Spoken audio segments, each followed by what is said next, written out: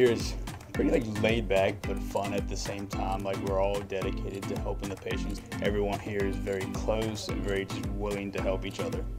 It has a very nice flow. It's not chaotic, and it's not I don't know what I'm supposed to be doing whenever I have free time, for instance. There was always something to be doing here. Honestly, I would describe it as kind of casual. We have a lot of fun here.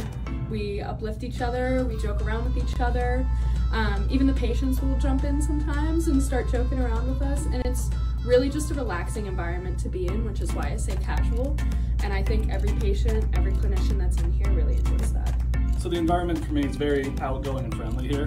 I've been at a couple different clinics where right in the morning it'd be very slow to start, and that's not the case here. We're always laughing with each other, having a good time, keeping open conversations between all the clinicians and the patients, and it helps bring the overall mood up, which I believe helps with the patient's recovery process too.